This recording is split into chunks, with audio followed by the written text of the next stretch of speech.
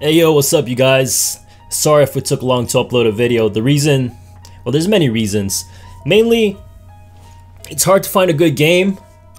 Number two, let's see. Number two, I'm trying to be, well, I can't even talk. It's been a week. So, number two, I'm trying to enjoy summer. So I'm trying to go out a lot. Take a break a little bit, because you guys know I've been streaming a lot. Also, if it sounds like I'm screaming, I'm sorry. I'm starting to wear earphones or headphones again when I'm recording post commentary, because if I don't, I could it's weird listening to myself, you know, talk by myself in the in my room, you know, with nobody around me. It's so like, I don't know, I feel like I'm just talking to a wall, but in reality I'm trying to talk to you guys, because I got used to streaming, so doing post commentary is kind of odd for me now.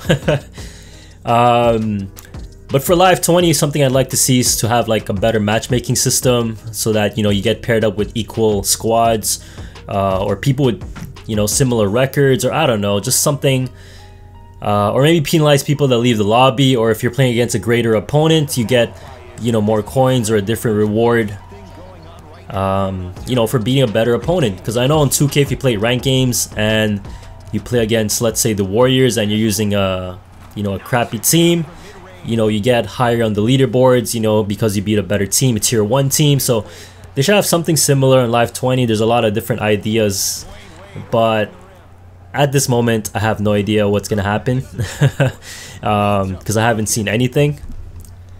Okay, sorry, I'm trying to not freestyle, but do my commentaries like one shot, because if I take so many tries, it gets very repetitive and very long and very annoying. So now I'm trying to do everything in one shot.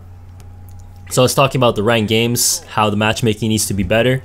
Obviously, it's just a quick commentary, so I didn't have much time to gather, you know, a really good idea. But it's just, I know in 2K, for example, when you play Jordan Rec and you leave the game, you get penalized. They give you a warning, so whenever you try to look for a game again, you need to wait longer. You know, there's different penalties, so maybe they should have penalties on Live 20, or just better matchmaking in general. I'm sure they could figure something out. I'm not the one working for them. But anyways, I don't want to talk about that too much. It's not the point of this video.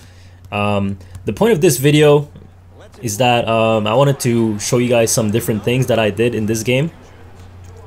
I wish I could put arrows. I don't know how to put arrows on Sony Vegas, because when I'm editing, oh my god, Chris Brown just started playing on my on my Spotify.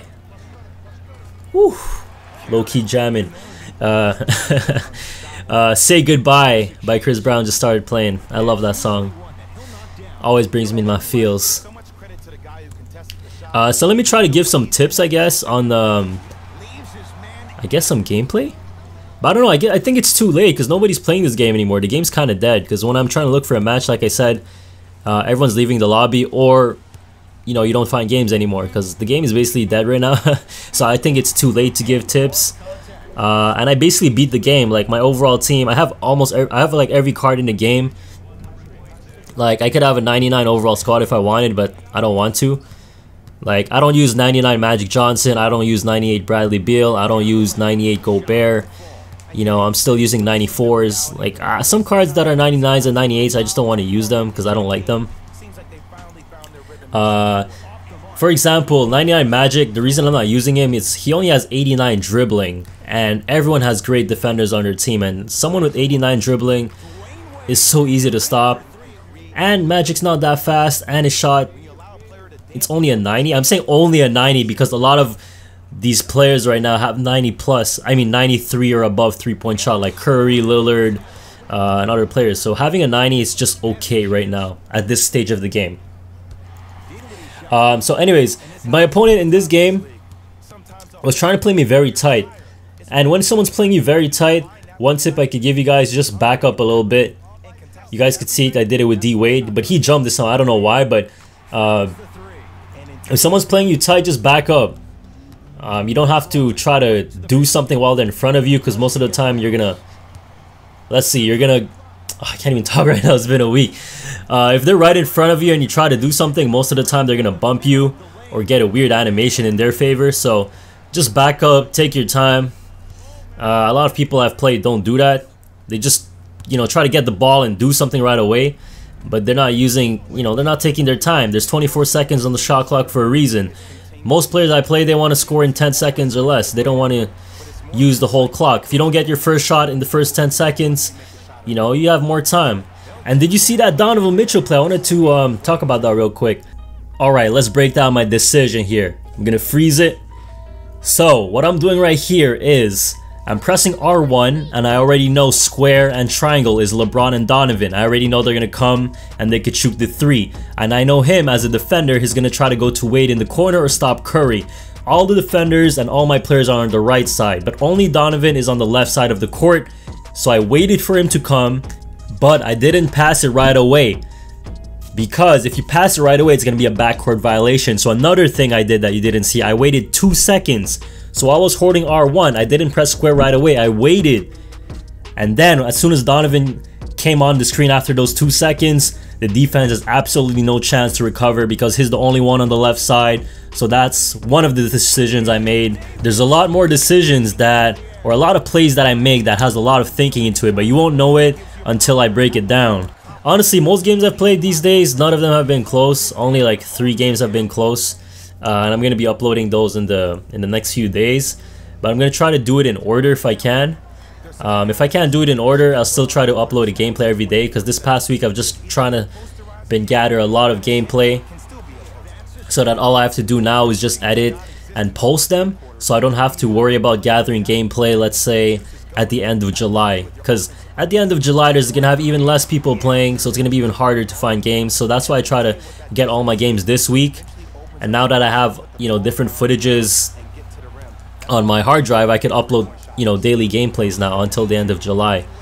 And I've also been getting bored to the point where I'm just trying to score the points with one player. So some games I'm just using Mike Conley, some games I'm just using D Wade to score.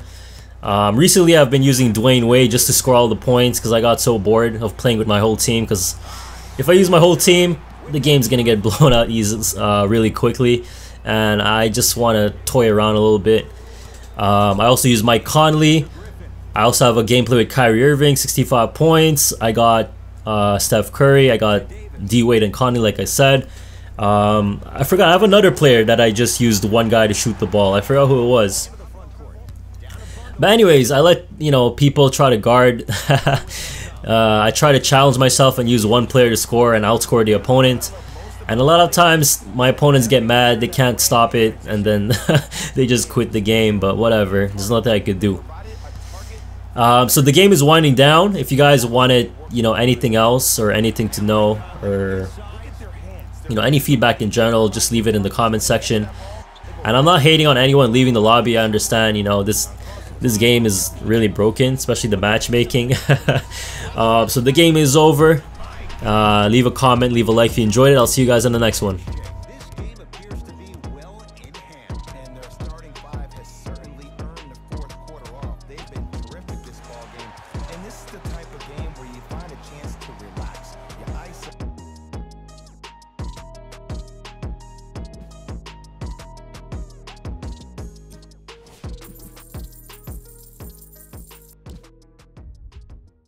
Thank you for watching. If you enjoyed this video and want to get flashed, please be sure to share and like this video. To stay updated, click subscribe and also follow GFlash on Twitter.